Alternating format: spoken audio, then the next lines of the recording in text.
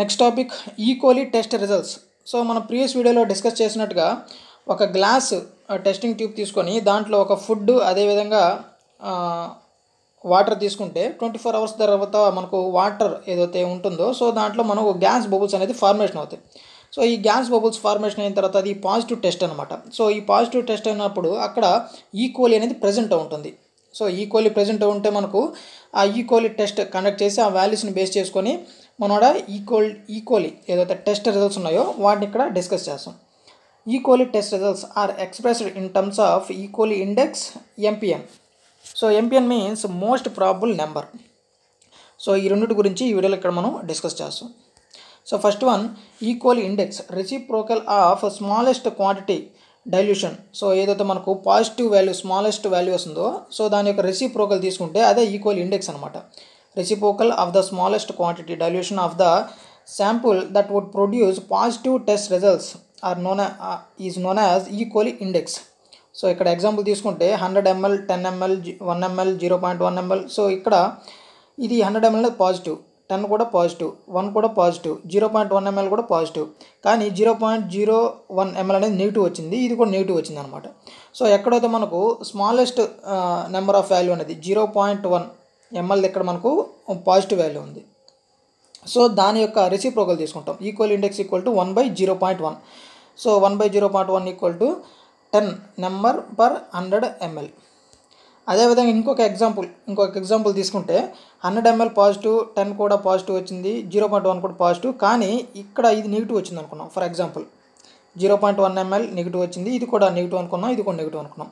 So ఇక్కడ మనకు smallest number of value అనేది 1 ml. So equal index equal to 1/1 అవుతుంది. So 1/1 equal to 1 number per 100 ml. So ఈ విధంగా ఈక్వల్ ఇండెక్స్ అయితే మనం టెస్ట్ కండక్ట్ చేస్తాం. నెక్స్ట్ వన్ వచ్చి MPN, most probable number. The law of statistical probability are applied to the E. coli test results and finally expressed in terms of MPN. So MPNలో మనం express చేస్తాం.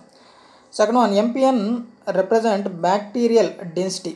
So MPN అనేది bacterial డెన్సిటీని represent చేస్తుంది, which is most likely to be present in a given water sample for the given test results. So ఏదైతే మనకు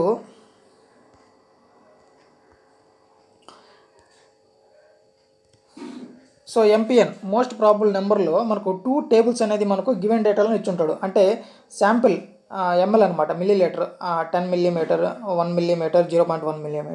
అదేవిధంగా number of tubes tested. So అక్కడ 5 test tubes అనేది మనం యూజ్ చేస్తాం ప్రతి ఎన్ని మిల్లీమీటర్లో. నెక్స్ట్ అదేవిధంగా number of tubes tested positive. So దీంట్లో ఎన్ని పాజిటివ్ వస్తుంది, సో అవి కూడా మనకు గివెన్ డేటాలో ఇచ్చుంటాడు. అదేవిధంగా నెగిటివ్ ట్యూబ్స్ అనేది ఎన్నైతే ఉన్నాయో అవి కూడా మనకు ఇచ్చేసి ఉంటాడు.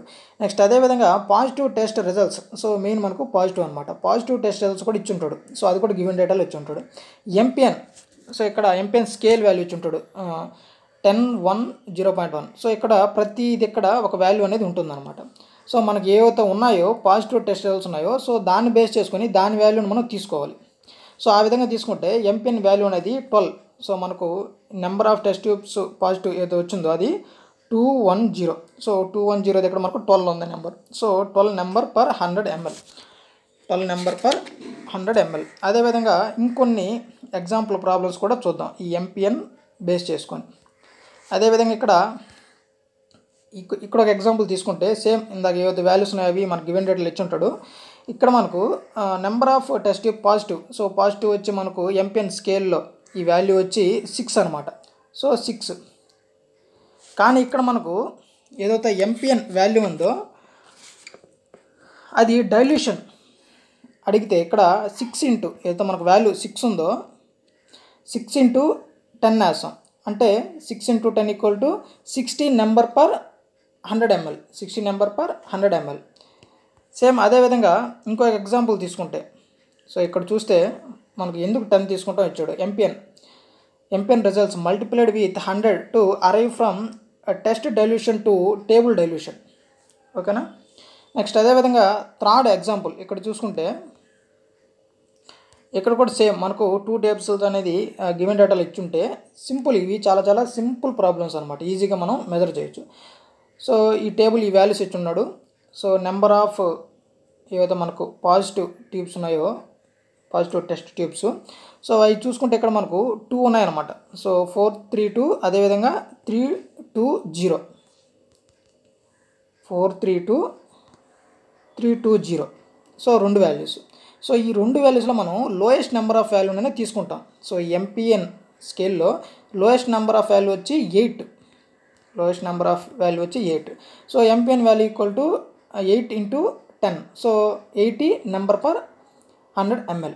So taking always small value. So 8 అందుకని మనం తీసుకుంటాం అనమాట. సో ఈ విధంగా ఈకోలీ టెస్ట్ రిజల్ట్స్లో ఈకోలీ ఇండెక్స్, అదేవిధంగా ఎంపీఎన్ మోస్ట్ ప్రాబుల్ నెంబర్ గురించి. So okay guys, if you like this video please like my video and don't forget to subscribe to my channel. Okay guys, thanks for watching.